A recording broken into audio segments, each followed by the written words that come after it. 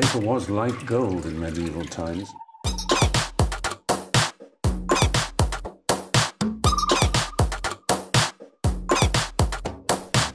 Oh, not tobacco, sugar. That everything we thought we knew about the world might turn out to be completely wrong. Welcome to Dubai, a place where you can literally eat your way around the world. But I'm here because I want to discover the cuisine that evolved way before all these skyscrapers were even built. I love Middle Eastern food, but I do know I've still got a lot to learn. Wow, they are sweet, aren't they? So I'm on a journey through bustling cities and lush farmlands. And from glittering coastlines to harsh desert landscapes. If the scorpions or the snakes come, you can see they've been here already. To discover how so many communities have thrived here. 400 breads a day. Yes, you guys are busy. I'll be showing familiar favourites. It's never too late to learn how to make hummus. And sample new flavours. It's like the best kebab I've ever eaten in my life. And I'll be using that inspiration in dishes of my own. Well done, me. This time I'll be tempted to do a runner. That is about 1,000 quid. I'll become part of an Emirati family. OK, I'll be back the same time tomorrow. And I'll cook a brand new dish of my own. As happy as Larry, he is.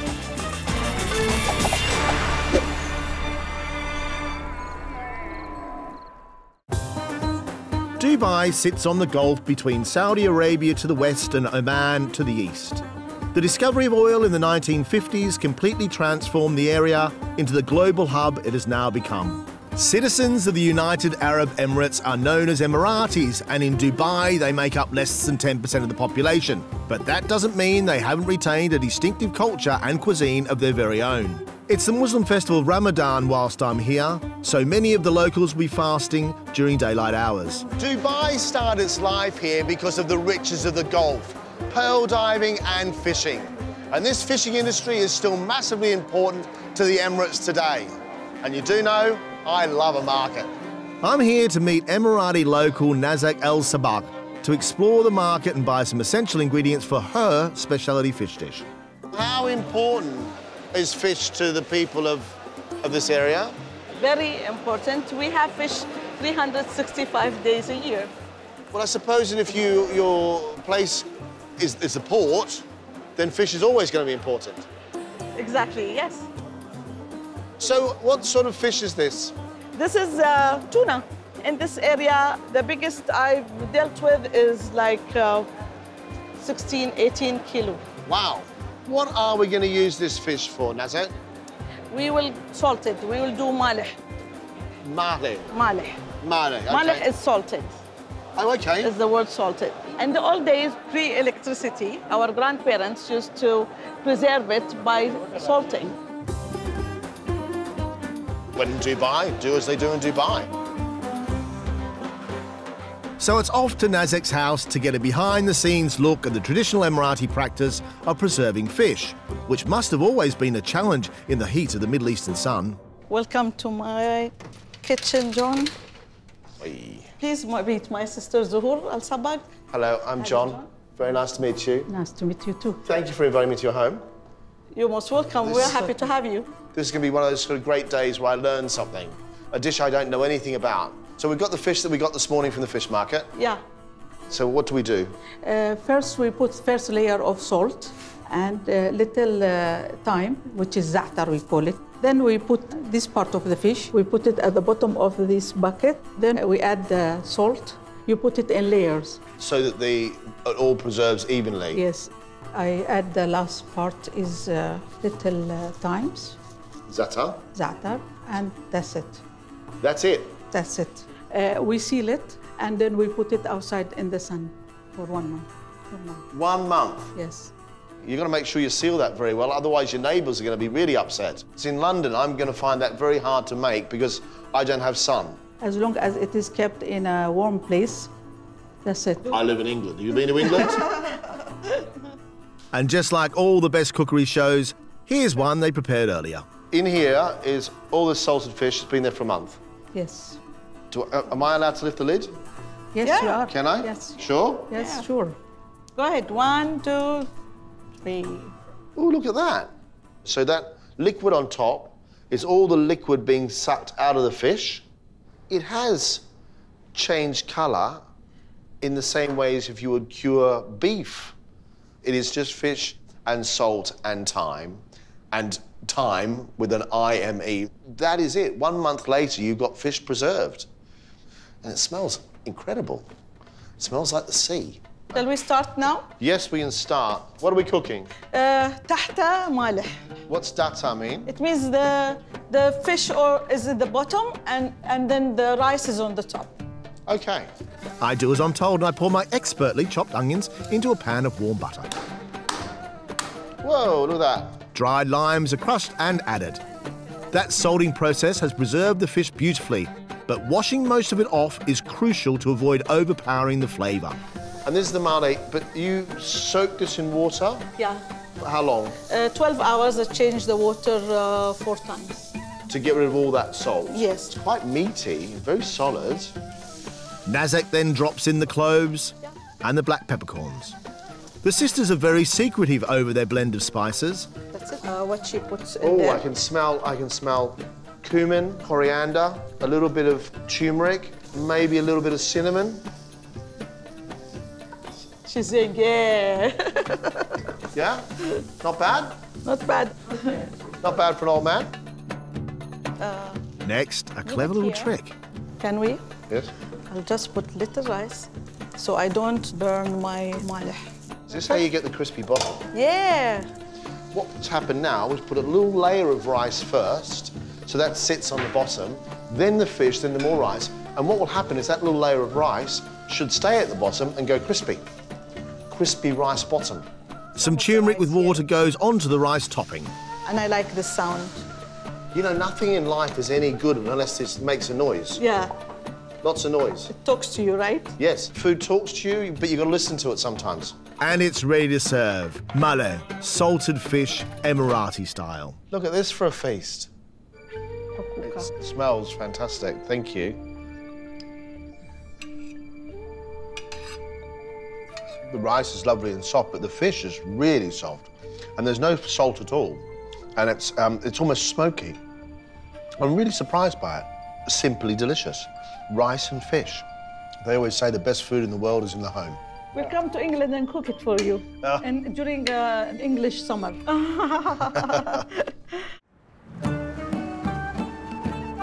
So you might know Dubai as tall buildings and fast cars, but actually this is where it all began. This is Dubai Creek. On either side, the markets, the souks. It was all about trading bits and pieces, be it gold or textiles, and even spices. And that's where I'm off to. I'm meeting food entrepreneur Mo. He's very familiar with these spice markets, having grown up in a household passionate about home cooking. So you're going to show me around? I am. Look, we're going to spend some time in the shade, so it's not going to be as hot as you think. Well, it's pretty hot. Mo's already invited me to his parents' house this evening to break the fast and enjoy a traditional Emirati iftar meal. So, I'm already thinking this is the ideal place to find a gift. What is it about Emirati cuisine and spices? What is individual to it? The spices that we use here are influenced by the Indian subcontinent, by Iran, by Saudi Arabia, Iraq, Africa. So what happened was when those people arrived, they brought their food with them and they brought their trade with them. So in this area, you'll find the spice market. This is where it all happened. And now they've even got air conditioning in here, which makes it a little bit more comfortable than wandering just the streets. They imported that too. I've never seen turmeric like that before. That is turmeric, isn't it? Yeah, this is dried whole turmeric. Can I snap that? Yeah. No, I can't. All right, That's hilarious. I can't even break it in a... We're going to the gym. I'm going to try this That is one. so... Oh, OK. Fair enough, then. That's OK. We are here for a reason, and you're going to make us a spice mix. So where do we start? I don't even know what half these spices are, but I'm happy to see that bag getting loaded up. So every one of these shops has a slightly different spice mix. So this is his personal blend. So all of this goes into a grinder and gets blitzed into a powder.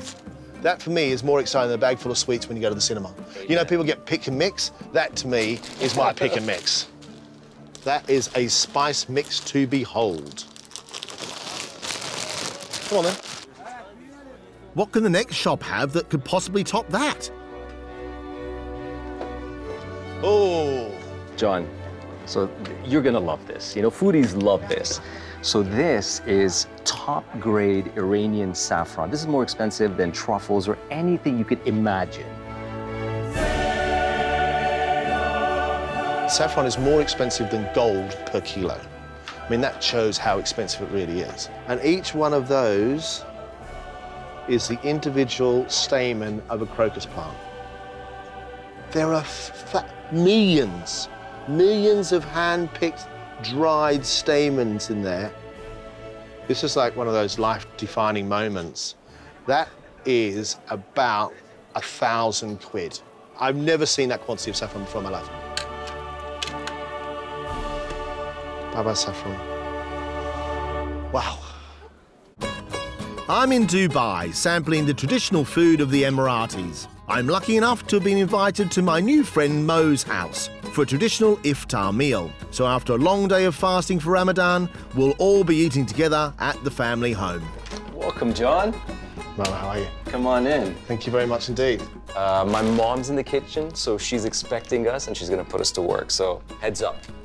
Hello. Hello. Hello. But only fair if I come to somebody's kitchen. I have a gift for you. Soraya, thank you very much. That's for you. Very nice. Thank you very much. Let's grind. Let's grind. I thought he'd never ask.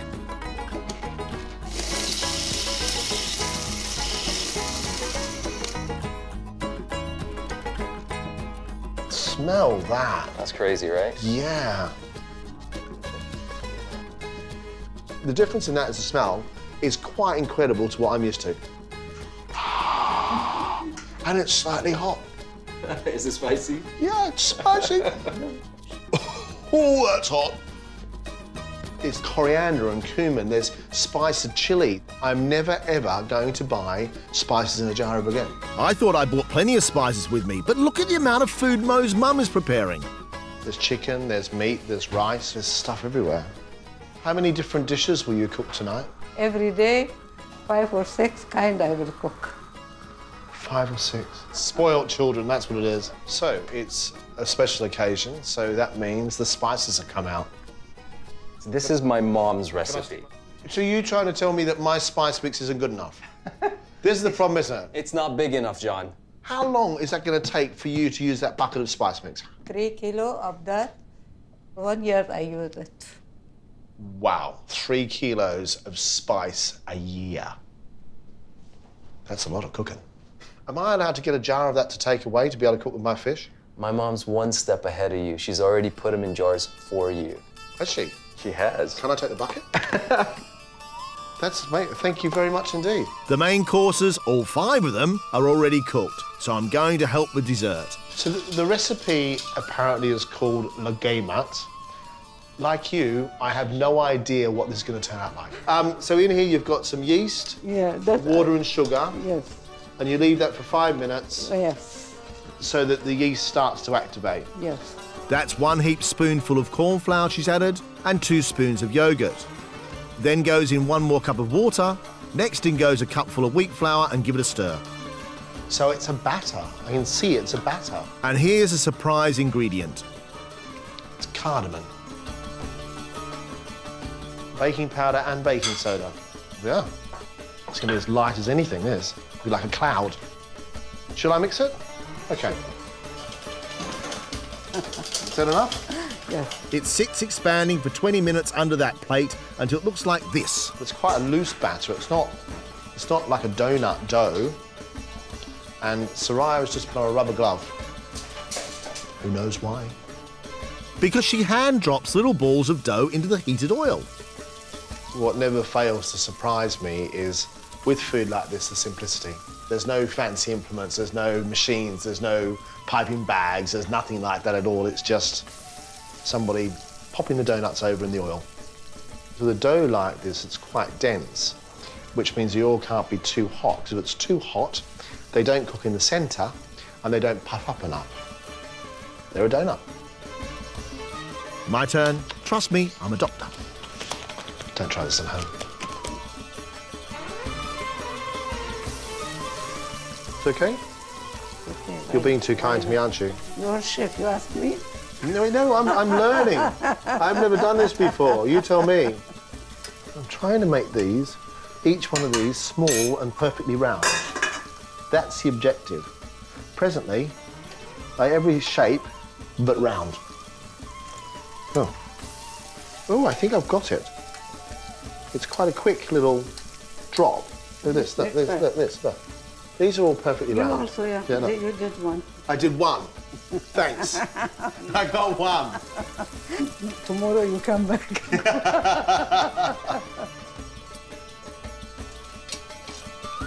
This is saffron water. That's been mixed with some sugar syrup, saffron donuts. What is that? Pistachio nuts. Pistachio powder. Lagay nuts with saffron syrup and pistachio nuts. That's dessert. Obviously, I'd like to eat those right away. But first, there's the matter of a massive iftar meal with Mo's family to break their day of fasting for Ramadan. John, you're sitting with me. Sitting with you. So I can take care of you. Thanks. Because if you sit next to my mom, she'll just fatten you up. I'm already there. Okay, so the way it works is you break your fast with the date. It's a nice sugar hit to have after a long day of fasting. So here's what's gonna happen, John. Everybody's just gonna give you so much food. It's gonna come from so many different directions. Okay. And you won't know what to do.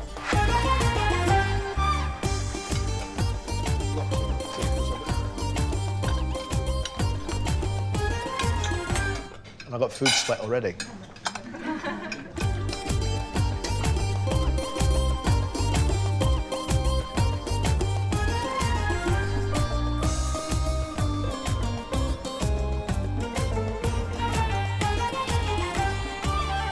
I've just about left room for a couple of Soraya's donuts. Where's the saffron lagama? There's only one. That's mine. I don't want that one. That's date syrup. This is my one. That's your problem. My favourite thing, saffron. Oh, look, there's one left. You should have taken before. Look, here is the lesson. I got to say, whilst you're here, you've got to eat really fast or you don't eat at all. It's soft inside, crispy outside, sweet, sticky, saffron flavoured, pistachio-rich, wonderful donut. Magic carpet right in the bowl.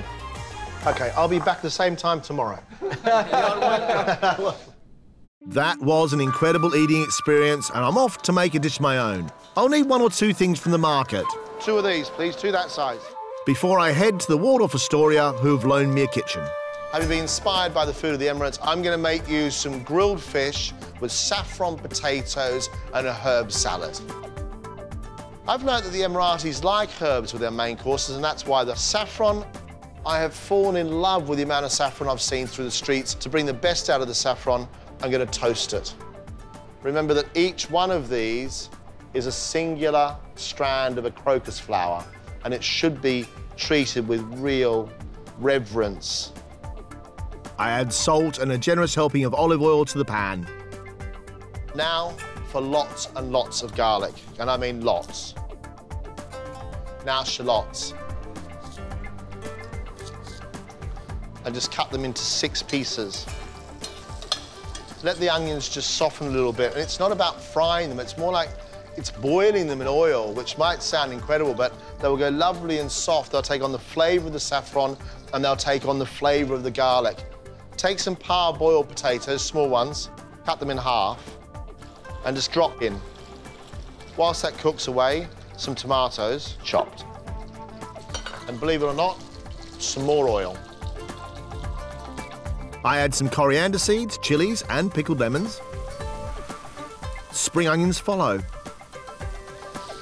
See the colour of the saffron now. The colours are amazing. As those potatoes and tomatoes and saffron cook together, the fish. Whole fish. This is a piece of bream I bought from the market. I've had it gutted, I've had it cleaned, I've had it ready to go. And it's now about making sure the fish is cooked evenly. And that means I've got to score it. Score it all the way through the flesh, to the bone, the backbone, but keep the actual belly whole, otherwise it will fall apart in the grill. And then a little bit of oil, take the spice, sprinkle it across the top and rub it into those slits. This is Soraya's spice mix with fennel seeds in it to bring out the flavour of the fish. On the grill it goes. I'm going to ask everybody to cook fish for half as long as you think it needs to be cooked for. So a piece of fish like that, people might think 20 minutes. That's going to take 10 minutes at the most, 5 minutes each side. Listen to it, let it colour, let the flames dance around a little bit, and just look after it. I make a herb dressing for the fish using spring onions, dill, coriander, mint, parsley and tarragon. Just give it a bit of a squeeze together. You can release all that flavour and all that aroma. To that, a little tiny bit of olive oil, a sprinkle of salt, and a squeeze of lemon juice. Now to put it together on a plate. Look at that. As happy as Larry he is. And there you have it, spiced grilled fish, saffron potatoes, and a herb salad. For me, the true flavour of the Emirates. What I've discovered on this culinary journey of the Middle East is beyond the architecture and the luxury of Dubai sits a fascinating yet traditional Emirati cuisine. It's born out of the seafaring traders of spice and the richness of the Gulf, and all in a place where the desert meets the sea.